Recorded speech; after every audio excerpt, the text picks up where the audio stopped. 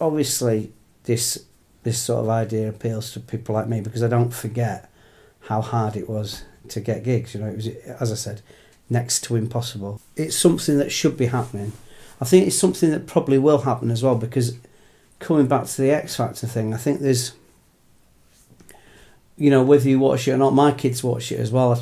You know, I make sarcastic comments when I come in the room, but they just think it's my age. If they sat, when they get to the age maybe 15, 16, when they can talk to me seriously about it, I can show them some history of why the alternative is better.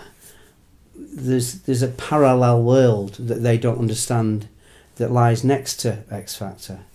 You know, like my middle daughter likes the Arctic Monkeys, and she doesn't understand. She understands there's something different about them, but she doesn't understand that where they came from, and what they came from was, you know, homespun, so to speak, and wasn't suddenly like Alex Turner going in front of Simon Cowell.